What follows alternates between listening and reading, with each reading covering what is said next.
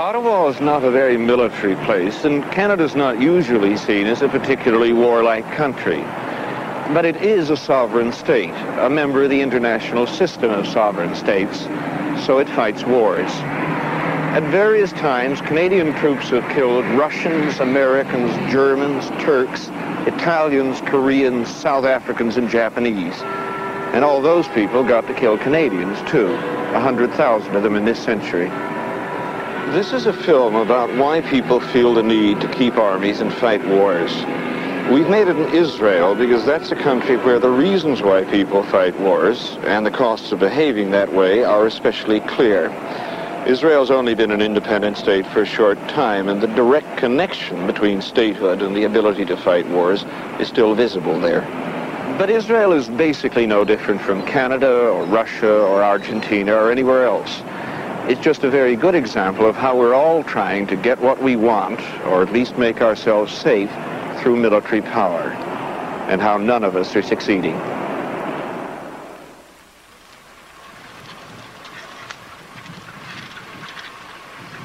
It's June 2nd, 1982, the end of a normal day in northern Israel.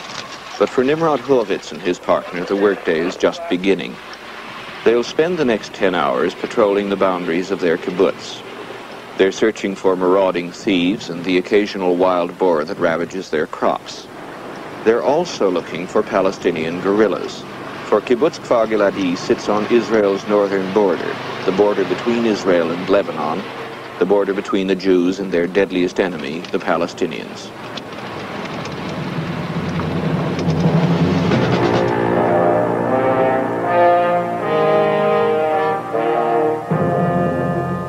If you want to know why it's been a good idea all through history to have a strong state with a good army, ask the Jews. They found out the hard way by losing theirs. This mountain's called Masada, and it was here about 1,900 years ago that the Roman army destroyed the last vestiges of Jewish independence. About 1,000 men, women, and children who were the last survivors of the great Jewish revolt against Roman rule were holding out in a wooden fortress on top of Masada, so 15,000 Roman soldiers built a great earthen ramp up the side of the mountain to get at them. When the Romans finally reached the top and set the fortress on fire, the Jewish defenders chose to die rather than surrender. Men were chosen by lot to kill all the others and then commit suicide themselves. Only 7 women and children who hid themselves in a water cistern were found alive by the Romans. And from that moment, there was no place in the world ruled by Jews for almost 19 centuries. By the early 20th century, there was a steady trickle of Jewish immigrants back to Palestine.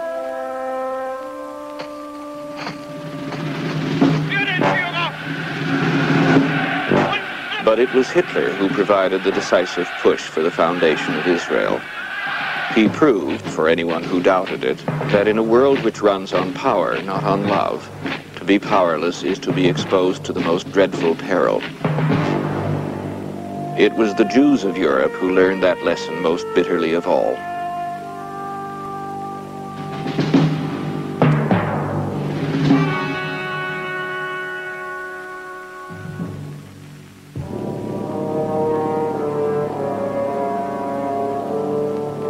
The language has a number of words for the Jewish experience as an exiled people without a state of their own. Ghetto, pogrom, Holocaust. So when the Zionists decided it was time to put an end to this ordeal, they knew what they had to do. They had to recreate a strong, independent Jewish state. And to get or keep a state the way this world has always worked, you need an army. You have to be able to fight wars. Australia? Yes. Belgium? Yes. On May the 1st, 1948, the United Nations voted for the partition of Palestine between Jews and Arabs, for the creation of the State of Israel. Or rather, the UN gave the Jews the legal right to create Israel.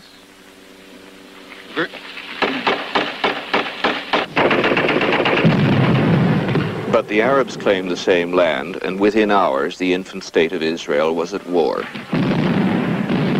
Israel had to establish its right to exist the same way as most other countries, by war. A war which ended with more than half of former Palestine under the control of the State of Israel, and much of its Arab population refugees.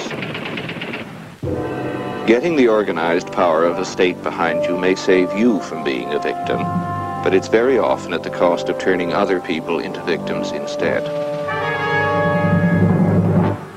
State in the world in which we live means that you are recognized by the world, you have got a legitimate rights to do within your own country whatever you want. No need to get permission to bring in all the Jewish refugees from all over the world. To have the means to achieve the vision of the Zionist movement in much better way than without having the status of independent country and people. What you win by war, you must defend by further war. Now, in June 1982, there is no war, but Nimrod Horvitz, like all the men of his kibbutz, must take his turn patrolling its defenses. Look, I born in 1948, and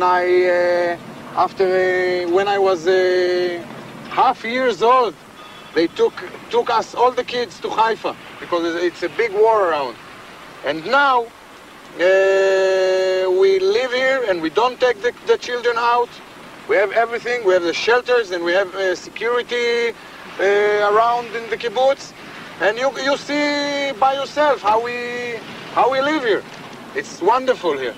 Anyway, we like it. In fact, the Israelis live much the same way everybody else does. In temporary peace, armed to the teeth against potential enemies, and under the permanent threat of war. Israel's wars come more often, but we all live in fortresses that we call states, and we all keep ourselves ready to fight the other states that fill the dangerous world beyond our borders.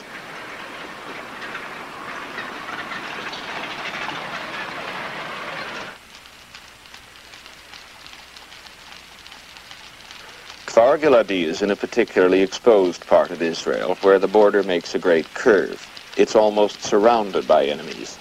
On the north by the Palestine Liberation Organization, the PLO, whose guerrillas occupy southern Lebanon, and across the valley to the east by the Syrians who wait in tanks beyond the Golan Heights. Yet, despite its precarious position, Kfar Giladi is a very peaceful place this cloudless morning early in June. The 400 members of the kibbutz have bought that peace with their lives. 40 of Kfar Giladi's members have died in Israel's 6 wars. And now, with the PLO sitting just across the border, they're paying for their security with constant watchfulness. The kibbutz is surrounded by 10 guard towers and 5 miles of barbed wire. Ori Eshkoli is the manager of Kfar Giladi. Ori is now 39. On his 18th birthday, like all young Israelis, he went into the army. His first war came in 1967, the Six-Day War. Ori's unit was the first to fight its way inside the walls of the old city of Jerusalem, which had remained under Arab control since 1948.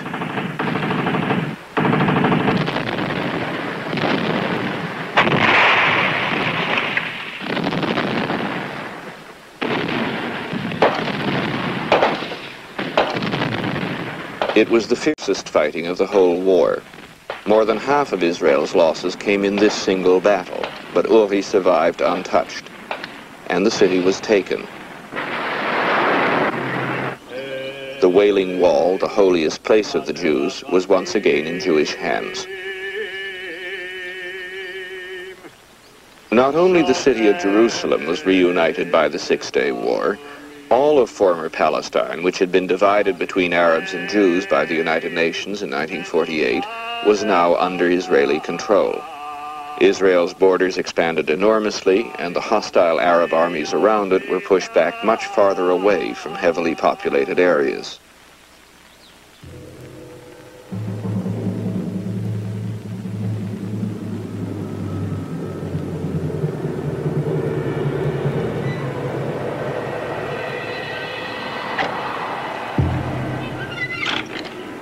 But for the Palestinian Arabs, the Six-Day War was a disaster.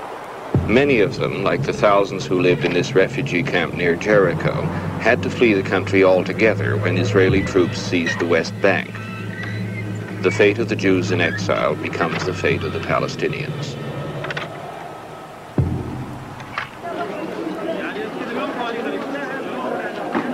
And for over 1 million Palestinian Arabs who stay behind in the occupied territories, all the future holds is permanent Israeli military rule. Most Palestinian Arabs have learned the same lesson from this miserable experience that the Jewish Zionists learned from their own people's long misery and exile, that without your own state and your own army, there can be no security, no possibility of controlling your own destiny. So a lot of recent Middle Eastern history has been taken up by the desperate attempts of the Palestinians to create their own state and army. It's in the nature of the system to force everybody to play the same game by the same ruthless rules. Not that even the Israelis, who are very good at the game, can win more than a temporary security from their military power.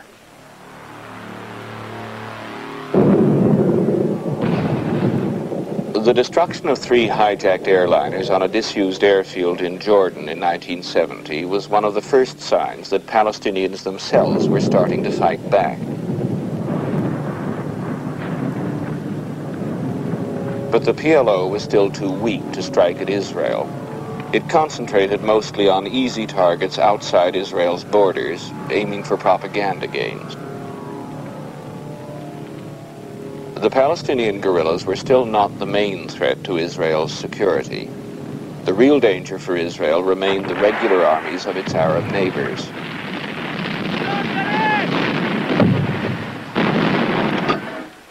Eshkoli's second war came 2 years after his first. It was called the War of Attrition.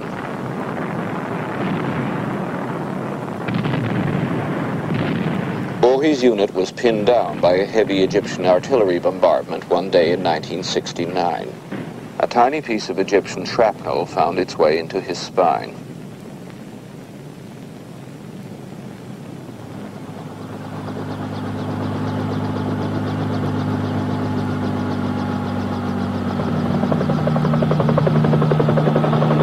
It took 6 hours to get him out to a hospital, and Ohi will never walk again.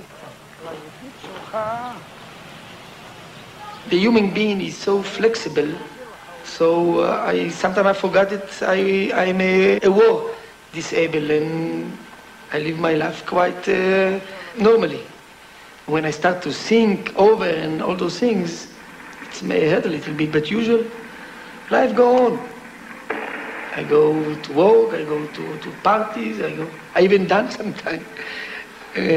Standing on a wall and lying on one of the girls that dance with me. Life goes on.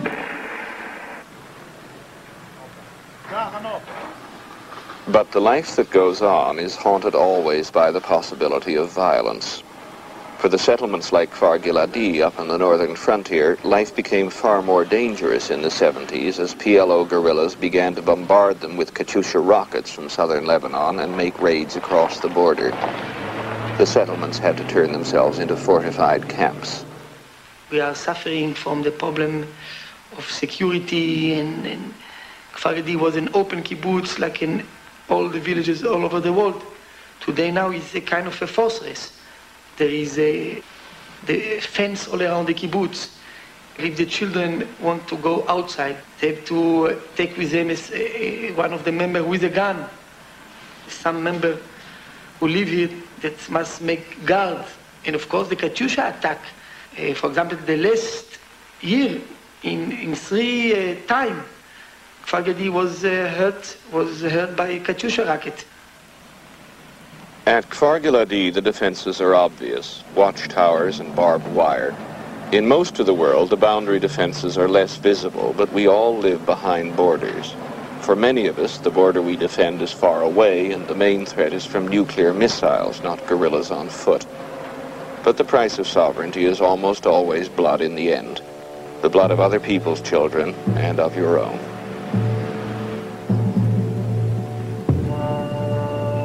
A small part of that price was paid on May 3rd, 1974 by another kibbutz just up the hill from Kfar Giladi. That night, night, 3 PLO gunmen broke into Ms. Gavan's nursery and held its children hostage until morning.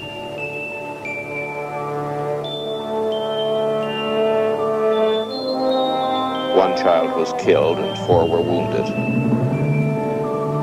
When Israelis do this to other people's children, they use air raids, not guerrillas, but it's all part of the same thing.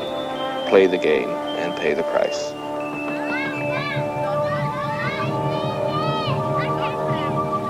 The people of northern Israel simply dig in.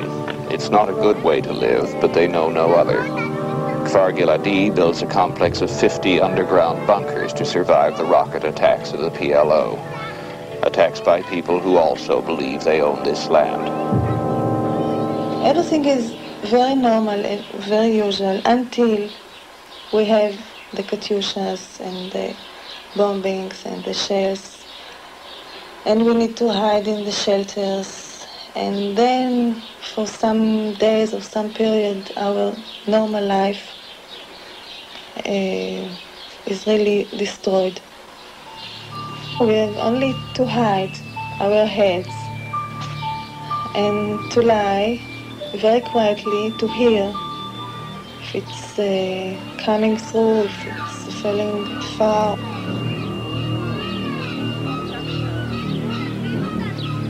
In fact, these bunkers haven't been used much recently. For the past 11 months, there's been an effective ceasefire between Israel and the PLO. But the whole northern border area is tense. For years, the Israeli government has been longing to destroy the PLO in southern Lebanon. It's common knowledge that the plans to invade Lebanon are ready, just waiting for the right excuse. On Thursday, June 3, 1982, Israel's ambassador in London is gunned down in front of the Dorchester Hotel. The gunman is Palestinian, and the following day, Israel seizes the pretext and launches massive air raids on Palestinian camps around Beirut.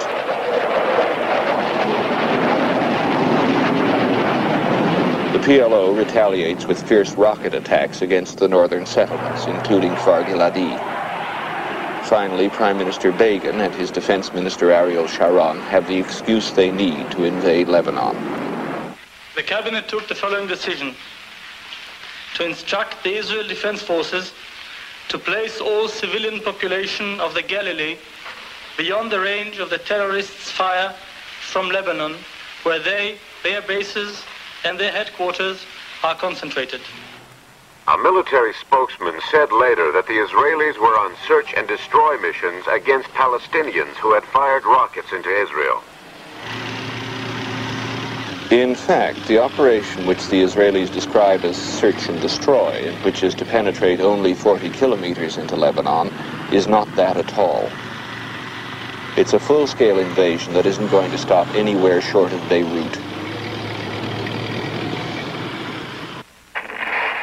Shortly after noon, bombs and artillery fell throughout southern Lebanon.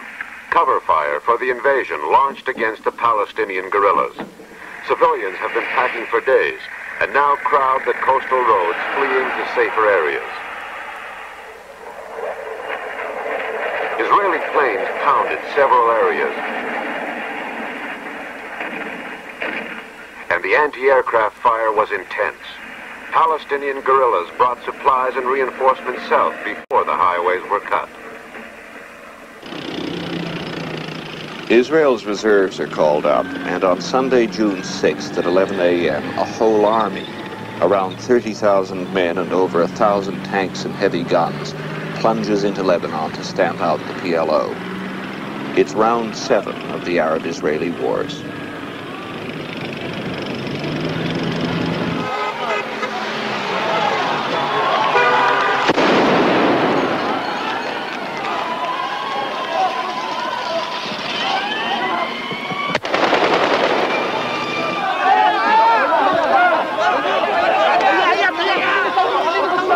The next day, Kfar Giladi learns of its first casualty in the new war. Yossi Keller, a young helicopter pilot from the kibbutz, is shot down and taken as a prisoner to Beirut, where Palestinians mad with rage and fear beat him to death in the streets. If he was lucky, he was dead by the time these pictures were taken. Yossi is Uri Eshkoli's brother-in-law. The pilot's father sees the pictures on television, and Uri's father tries to console him. He said to me, so it happens to my son also, nothing to do. I'll be more silence if the body will be here in the cemetery. Now I don't know where I am. Where is the body of my son? That's what he said. And I have no words to make him a better feeling. What can you say in such a case? Israeli tanks met only moderate opposition as they swept further into southern Lebanon today. Palestinian gunners fired sporadically but were quickly overwhelmed by the Israeli armor. Some PLO soldiers surrendered and others were killed. There's no word from either side on the numbers of casualties.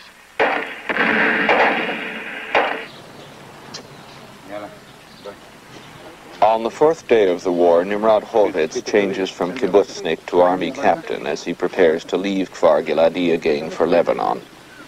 He's already been in once, but like most Israeli men, he's in the military reserves, and the army has to let the reservists get home to their jobs whenever possible. Otherwise, the entire economy would grind to a halt. Nimrod was called again late last night, and by noon he'll be in Lebanon fighting. Is it hard to leave your wife? Look, not the wife, the kids. That's the problem, but that's the life here. Do the kids know where you're going? Yeah, sure. They know.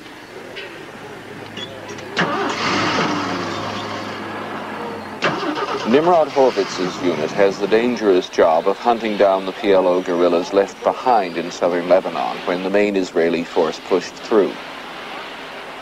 It's Nimrod's third war, and he hates it. But like most Israelis, he sees it as us or them. Look, fight, it's fight. Bullet, it's bullet. It's not a picnic. And it's if it's 400 Katyushas or 2 Katyusha, it's the same. It's the unknown, frightened a little bit, but that's it. And I was very happy, you know, because I was living in the Upper Galilee. And I live in a kibbutz that get a lot of bombs inside.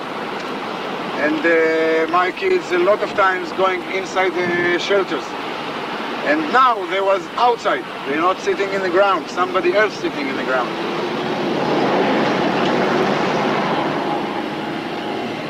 But it's neither Israeli troops nor PLO guerrillas who are suffering the most in this war. It's the Lebanese civilians trapped in the fighting and dying under Israeli bombs and shells.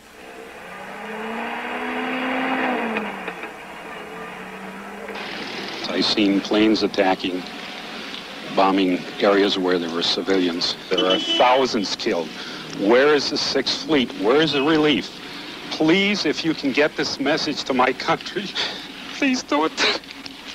The Israelis have virtually destroyed parts of this city of 200,000 because they say several thousand of the people here were members of the PLO.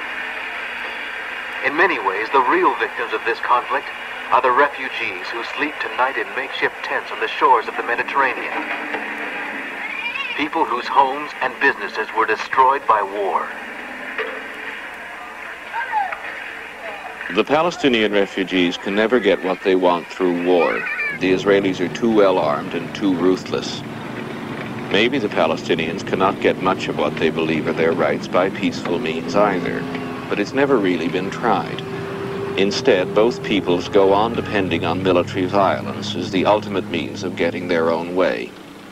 And so do we all. Like most Israelis in time of war, Uri Eshkoli spends his evenings in front of the TV set.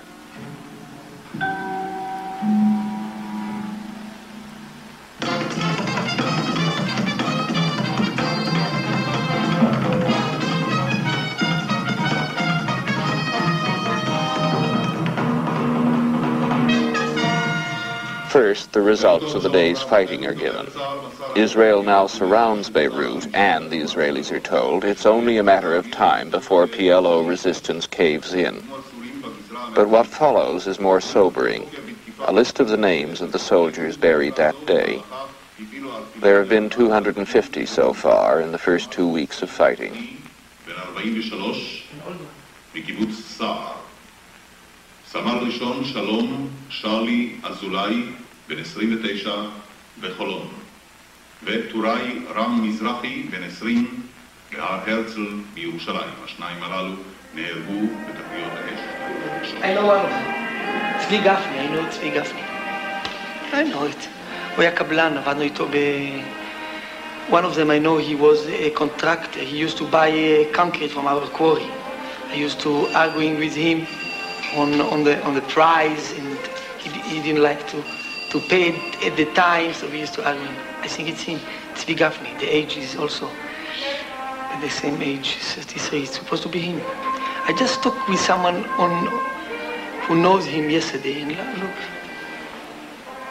story. As Israeli troops die in Lebanon, 18-year-olds are being fed into the other end of the military machine.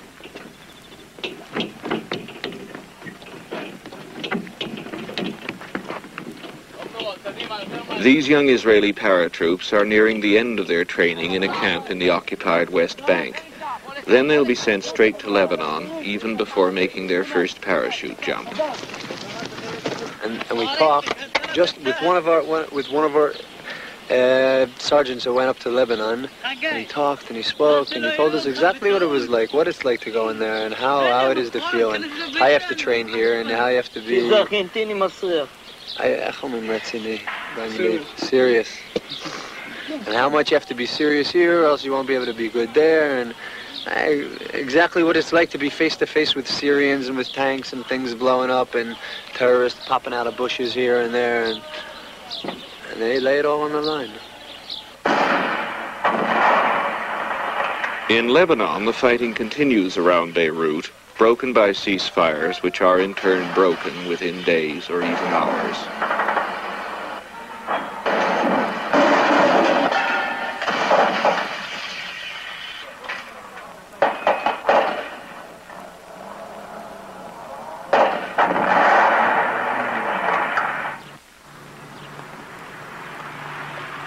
Meanwhile, on the Golan Heights, facing the bulk of the Syrian army, there's only a tense calm. The Israelis watch the Syrians, who, of course, watch the Israelis. And here, where the two enemies are only 100 yards apart, a sort of fellowship develops between the opposing soldiers who may someday soon have to fight each other.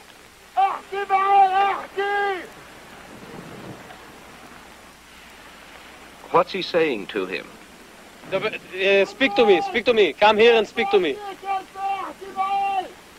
Do they ever speak to you? Yes, sometimes they speak. What do they say? Hello, and our food is better than yours, and something like this, but not politician and not nothing. It's not uncommon, this sympathy between soldiers on opposite sides. Captain Pini Avigur remembers another time when Arabs and Israelis were brought closer together by war. When we were close to them, near the border, in Sinai, sometimes, many times, we have conditions that we was talking with them, changing cigarettes, talking about homes, about families. As friends, there was no difference between the Egyptian soldiers and the Israeli soldiers. We talk about everything in the world, even about war. And then you have to fight them. And when we fight them. Neither the Palestinians nor even the Arab world cannot, in the foreseeable future, even dream about eliminating or even causing a real danger to the Israeli cause using the military system. It's quite time for them, I think for us too, to understand that the Arabs have no chance in the foreseeable future using the military system. And of course the Israelis have no chance, because whatever one may say, and even if the Israeli military system is the best in the Middle East, this Israeli military system cannot conquer the whole of the Middle East and cannot enforce the Arab world politically to do whatever we like. So in the military sphere, the Arab-Israeli conflict is stalemated. You can just spill more blood and conquer some more square kilometers and kill more people and destroy more tanks or missiles or airplanes. But politically, I think you cannot basically achieve anything.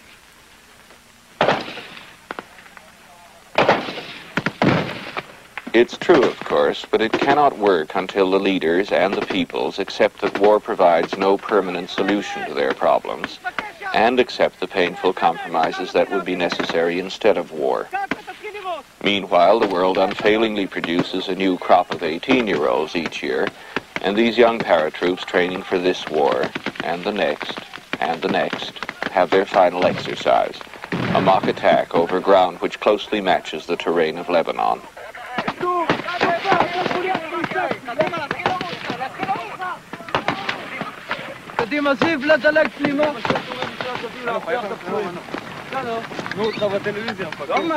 The idea of getting into a war is obviously very attractive to these young recruits. Make the training as realistic as possible, use live ammunition, even make them carry out their own casualties, and still they can't wait. Of course, the idea of being dead at 18 has no appeal, but it's very hard for 18-year-olds to believe in their own death. Quite soon now, though, the Army is very likely to put them into situations where they have to believe in it. And then there's another notion to help carry them through, the idea of sacrifice. Asking our young men to lay down their lives for the good of all of us, of the whole nation, is part of the way we've always done things. And so long as they have faith in their leader's judgment, by and large, the young men are willing to make that sacrifice. You know, those ancient kings, David, Solomon, they always fought. And it's a repetition of the same story of very stubborn small nation trying to live among these other nations around here. And whenever someone goes to sleep, whenever someone rests for a while and put off his arms, he is exposed to someone who jumps on his neck. And I certainly believe that the generation that is growing now, my son, I have a 5-year-old son, you know, will have to fight. And maybe my grandchild will have to fight. And maybe that's the way it should be. But there is another idea abroad in the world today, that the whole community should make lesser sacrifices so that nobody has to die. About 5,000 anti-war demonstrators gathered in Tel Aviv this afternoon. The protest, one of the largest peace rallies in Israel's history, was organized by the Committee Against Invasion. It wants an immediate Israeli withdrawal from Lebanon. None of these people know exactly what concessions they would have to make for peace, but the sacrifices would certainly be very painful. They would have to give up land that many Israelis believe they have a right to, and they would have to let the Arabs control places from which they could threaten Israeli towns and cities. But Israel faces the same choice as everybody else. Make the sacrifices and take the risks necessary for peace, or go on killing other people's children and burying your own. It's now the 4th week in a war that was supposed to last just 4 days. Pini Avigua is back on his farm in the Golan Heights, in occupied Syria, in other words. He will have 2 days away from his unit to catch up on his work before he has to return to the army. Like most reservists, Pini's army unit is located very close to his home. When he's mobilized, he just gets in his jeep and he's at his war in half an hour. And in a way, his family is mobilized too. This time I was really worried, because I have a big farm, and you know, to be alone, it's very hard.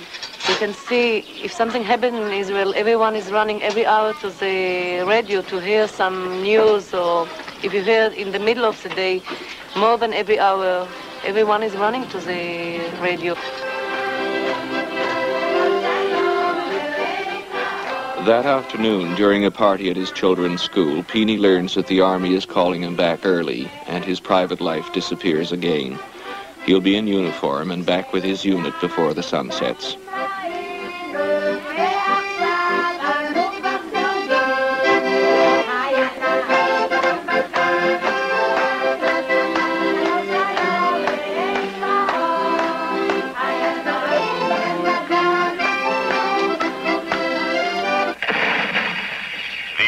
Had warned that if fired upon, they would not hesitate to fire back. And today they did just that. According to an Israeli army spokesman, the PLO soldiers in Beirut suburbs had fired first, in the buildings between Israelis and Palestinians. Lebanon's Christian militiamen kept up the pressure, pouring fire into the Palestinian strongholds with little regard for the ceasefire.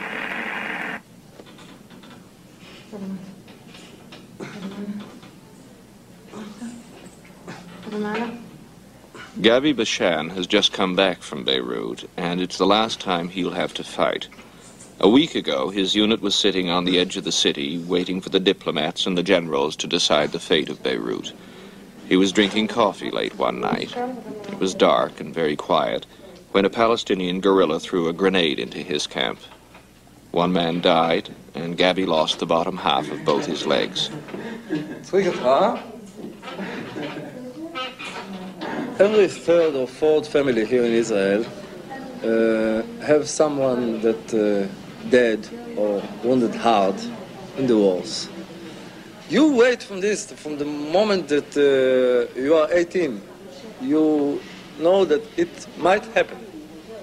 You live, and I'm now 35, that's 17 years. But I know someday it will happen. I will be very lucky if not. This young Lebanese boy's luck ran out at about the same time as Gabi's.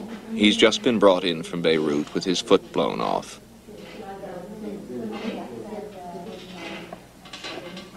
The Israelis, like the PLO, claim that Lebanese civilians are not targets, and no doubt they're not. But they're being killed and maimed anyway, by the thousands.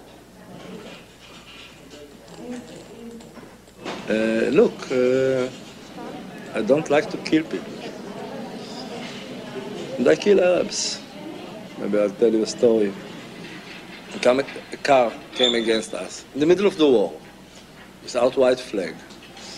And 5 minutes before came another car, and there were 4 Palestinians with RPG there, killed 3 of my friends.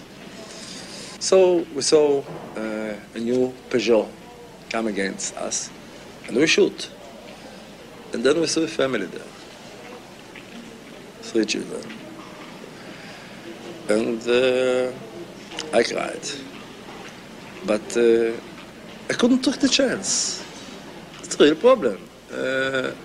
When we shoot, we didn't know what is there. Were the children killed in the car? Children, father and mother. All the family was killed, yes. But we couldn't take the chance.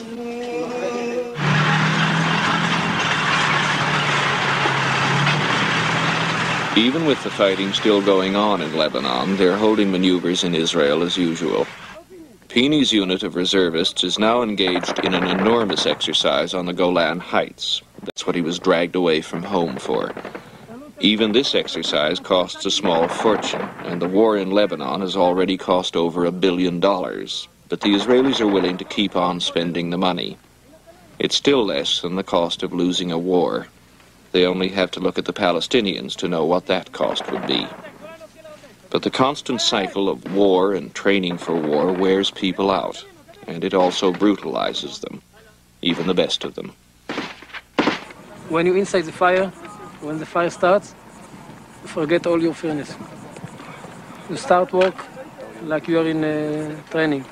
Even it is, I'm sorry to say it, but even the people you see and you're shooting looks to you as a target in a training. While shooting, you are not thinking this is a human being. After it, you start to think.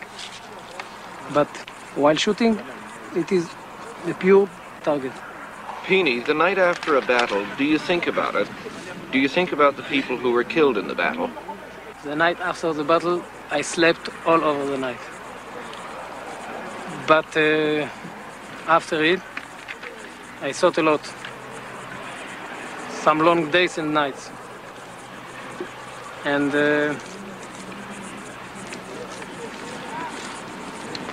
yes, I thought about the people I killed, and some of them very close to me.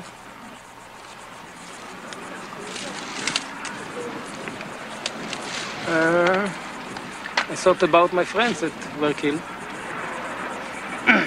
very close friends. And that's it. After some years came a new war, and another, the same will started again, the same feelings about the killed enemy, about the good friends.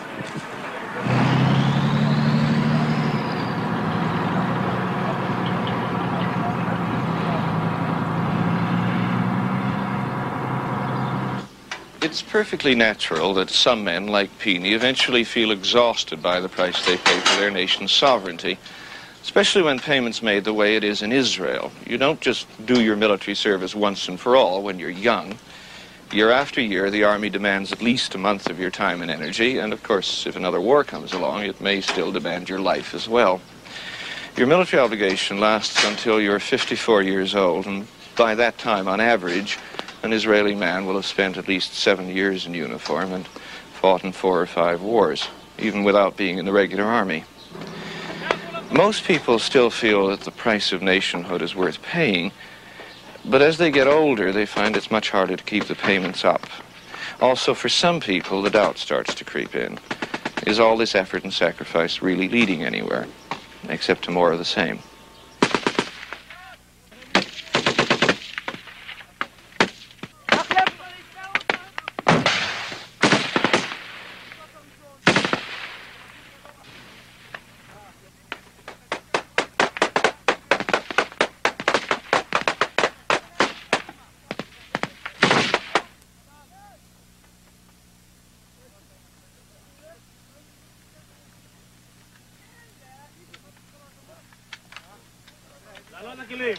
ברוק, לבדוק את הכלים, לבדוק את הכלים.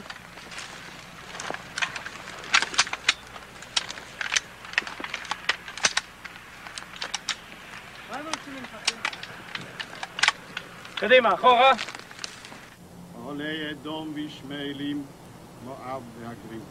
It's now the end of the first month of fighting in Lebanon. It's also the end of the period of mourning for a young tank commander from Kfar Giladi who was killed on the first day of the fighting. The body of the second young man killed from Kfar Giladi, the helicopter pilot who was beaten to death in Beirut, has still not been returned. It probably never will be.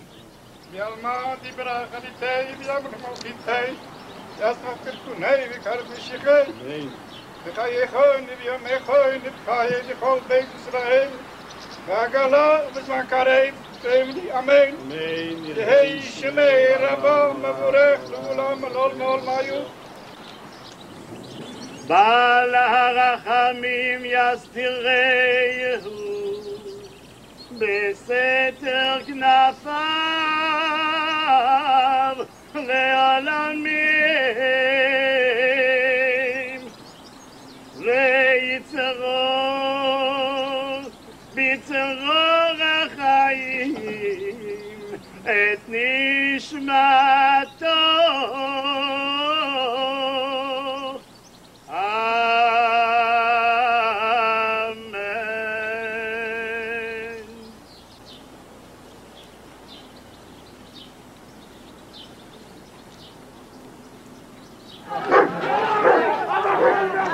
The latest graduating class of paratroops is now having its final day of training, a 30-kilometer march from the Paris base into Jerusalem. It starts at 5 in the morning at a dead run.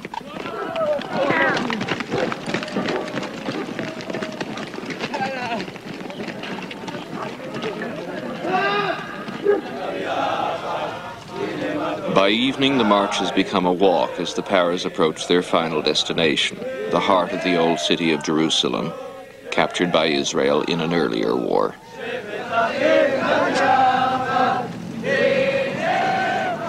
The ceremony in which they're finally granted the right to wear the paratroops' red beret is the kind every nation uses to persuade its young men how noble it is to kill and die in behalf of the rest of us. Only the emotional symbols are specifically Israeli. The ceremony is held at night in front of the Wailing Wall, lit only by the flaming emblem of the Israeli paratroops.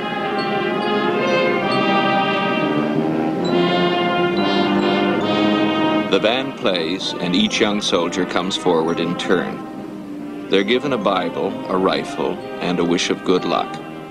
Soon they'll be in Lebanon, where no doubt all three will come in very handy.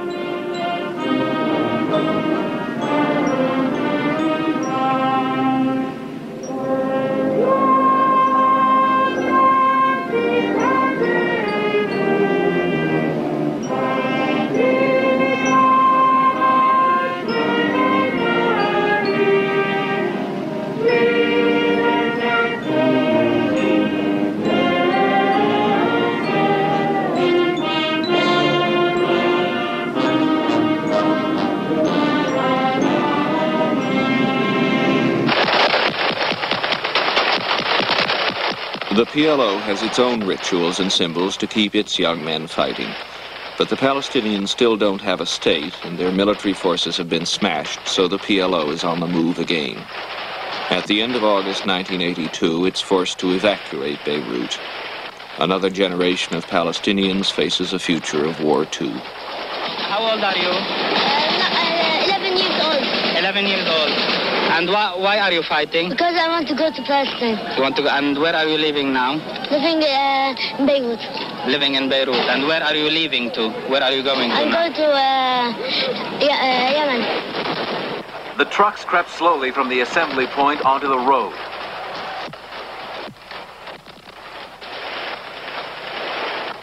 The noise from this demonstration of Palestinian defiance was a little too much for some, as the PLO evacuation of Beirut gathered momentum.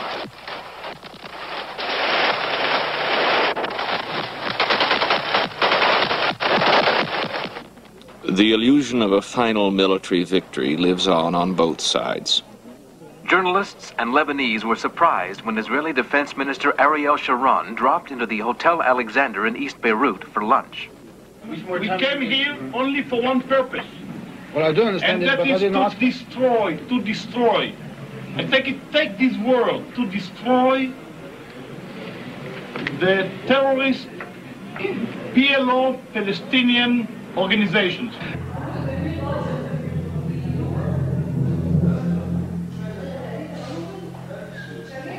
About the same time as Beirut is being evacuated, Gabi Bashan takes his first tentative steps. It's been a month since Gabi was first wounded, and about 1 month from now he'll walk out of the hospital on his new legs. Israel, for unhappy reasons, has just about the best occupational therapy specialists in the world.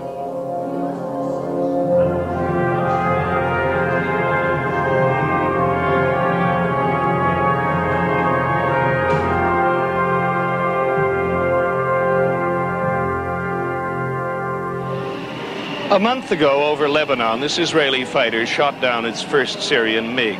That's what the roundel there means. Israel's come a very long way since 1948, when its first few war surplus fighters were flown in here in pieces. Now it's the strongest military power in the Middle East by far. Israelis still pay a price for their statehood in money, in effort, and from time to time in lives, but every country does that. Israelis pay a much higher price than luckier countries in safer parts of the world, but Israelis still reckon it's a price well worth paying. What they get in return, after all, is genuine security. It's quite inconceivable that Israel could now be overrun by its neighbors, that they could even begin to match the awesome combination of military organization and weapons and combat skills built up in this country over the past 4 decades. But in the end, all this military power cannot win them peace, however many wars it wins. It's not just Israel's problem, of course. Every country is the same. If you prepare for war, sooner or later you will get it. And in the meanwhile, the attitudes that you have to nourish to be able to fight wars will spread and flourish in your society.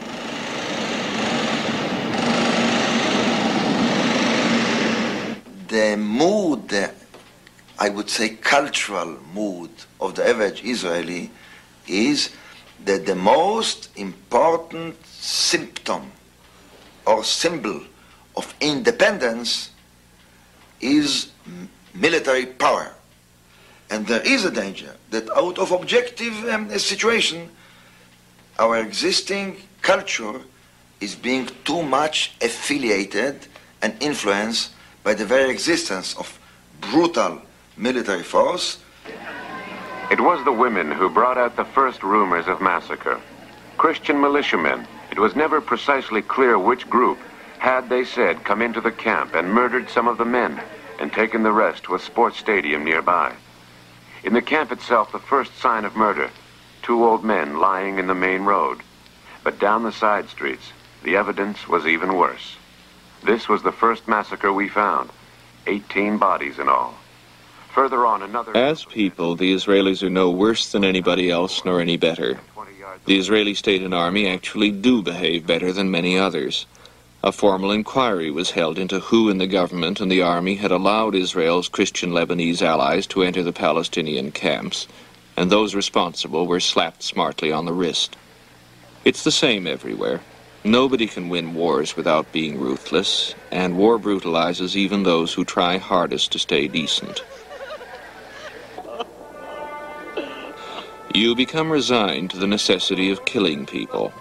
And it hardly matters to the dead whether they were massacred by Lebanese militiamen, or shot by mistake by an Israeli soldier, or bombed in their homes by pilots who obey all the rules of war, or for that matter killed as soldiers in battle. If you believe that there is no solution to your problems except war, people are going to die.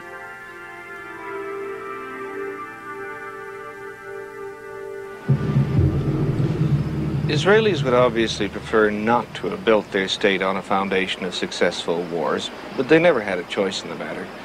Nobody does. There's hardly any country in the world that didn't start with wars of conquest or unification or independence.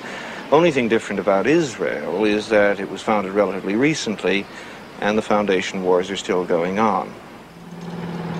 If you don't have a state, you're helpless and terribly vulnerable, as the Jews always knew and the Palestinians have now learned. So we've all organized our world into sovereign states possessing great power. We have no means of enforcing peaceful compromise between states, or even of deciding what the compromises should be. So we settle our really serious disputes by force, by war. The Israelis have simply accepted this system, which governs the entire world, and made it work for them. It's worked very well. They win their wars, so far at a relatively low cost in lives. More Israelis are killed in car crashes than in war. And they get more of what they want than most states do. More territory, more security, more power. In Israel, the union between army and state, the fact that the country is founded on military force, is both obvious and to most Israelis acceptable. Elsewhere, the fact that we too depend ultimately on armed force to assert our right to exist as independent states is often less obvious. But when we do notice it, we mostly accept it too. We should not accept it, because that is to consent to war everlasting.